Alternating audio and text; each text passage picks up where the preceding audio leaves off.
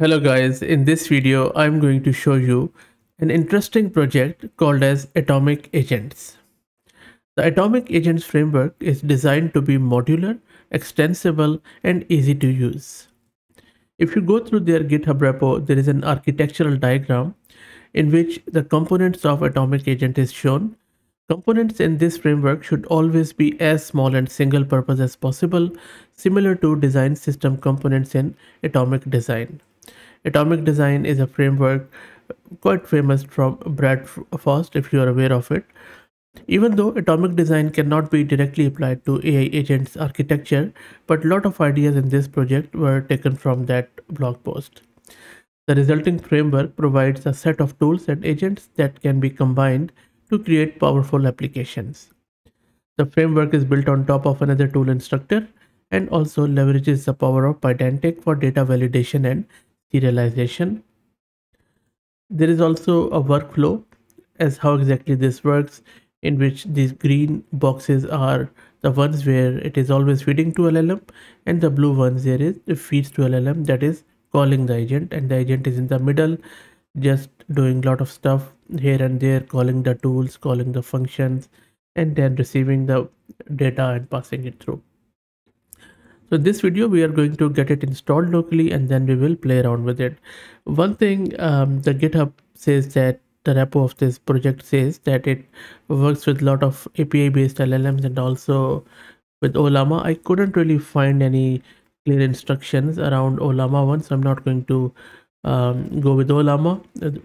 That would be good, by the way, but I will just go with OpenAI. So you would need a API key for that. So go to platform.openai.com and grab your key. Unfortunately, that is a paid option. If you want to go with Mistral AI or Anthropic, you can also use their keys to use the Claude model or Mistral model. But if you don't have credit, you would have to pay for it. So I think just a suggestion, I think it will be good that Olama should be the default here, and they should have proper clear instructions on the main page as how to get it installed with Olama. That will really open up this project.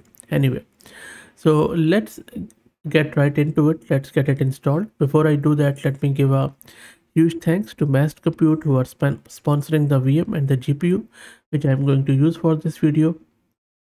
If you are looking to rent a GPU on affordable prices, I will drop the link to their website in video's description. Plus, I'm also going to put a coupon code which will give you 50% further discount on an already great offering. So please do check them out. This is Ubuntu VM which I'm going to use for it. And this is a GPU card, 48 GB of VRAM, which I'm using for this. You don't need that much GPU, by the way, because we'll be using OpenAI's API key. So that will be an API based operation.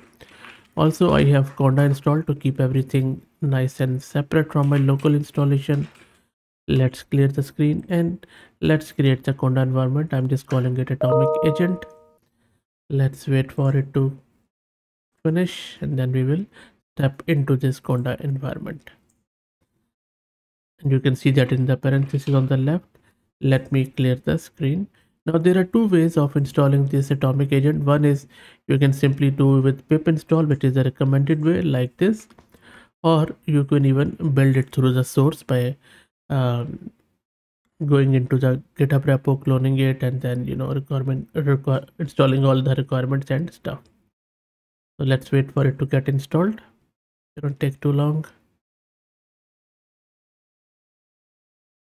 Everything is installed, and let me clear the screen. And now you would need to set your OpenAI's API key.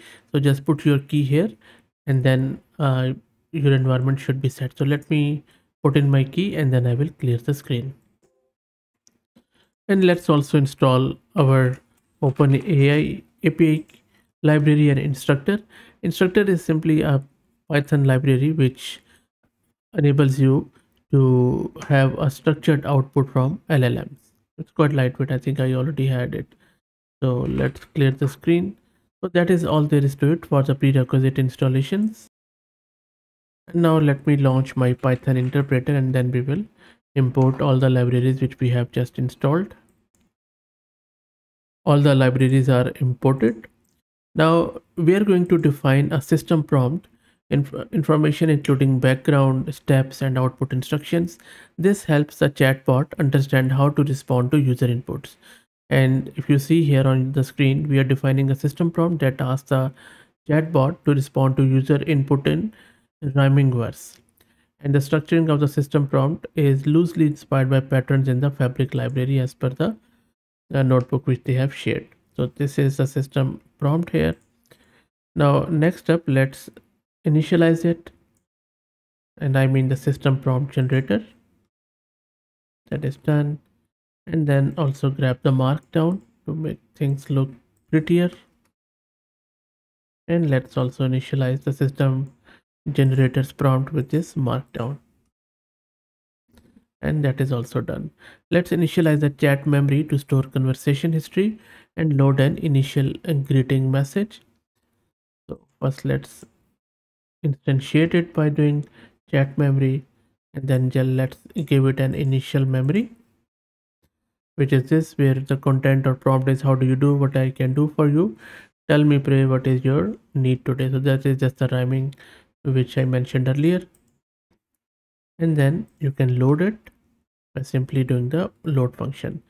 So we already have set up our OpenAI API key, and you can either set it in the environment and grab it here, which is always a good idea, or you can even put it in the code. Now let me quickly clear the screen, because just to make things look more easier here, I'm just going to use a Python's lambda to clear the screen. Okay, so that is done. Now we already have grabbed our key, so we are going to grab our key from environment. Just bear with me while I paste it here. So I'm just defining the API key here and checking if API key is set or not. If not, then grab it from the environment. Hopefully it should be able to get it from the environment. Let's check it. Okay, so there is no error. It means that it is able to get it from my environment. Let's also get the client from the instructor for the structured output by using OpenAI. That is also done. And now let's get the atomic agent. And you see that we are just calling that base chat agent with the client with system prompt. And that is good that we are using GPT 3.5 turbo to save cost. And then you can define the main chat loop for testing the chat agent. And let me also show you, because this chat loop is going to enable you to interact with the chatbot in real time. So you see we have printed the agent with its initial memory, and then you can just run this loop here, which is going to ask you further questions as what exactly you want to do. And then because it's a Python interpreter, so you can ask the question, it is going to respond, and then it will go on and on. So this is how it works in the loop, and then you can keep asking the question. It is going to run in the loop and give you the answer. Because of the limitations of Python interpreter, we won't see the model response here. So let me put all of the code in a file, and then let me take you to my another terminal. So what I have done, I have just put everything in this file which I have just showed you. So let me get out of here, and when I run this, now the agent is working. So you can ask it here and the loop will continue. What is happiness? There you go. How do I get happiness? And then you can keep chatting with the agent. You can keep asking the agent what you could do, and it could do the function calling and all that stuff as per this diagram.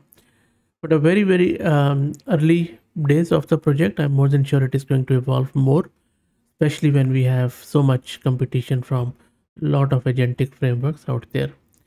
But the output is quite structured, quite terse, concise, to the point, which is great. Let me know what do you think about this project. I think I will keep an eye on this one to see how it evolves in the future. And again, I think it would be really good to have Olama support to test it with Liberty. That's it, guys. I hope that you enjoyed the content. Let me know if you like the content. Please consider subscribing to the channel. And if you're already subscribed, then please share it among your network, as it helps a lot. Thanks for watching.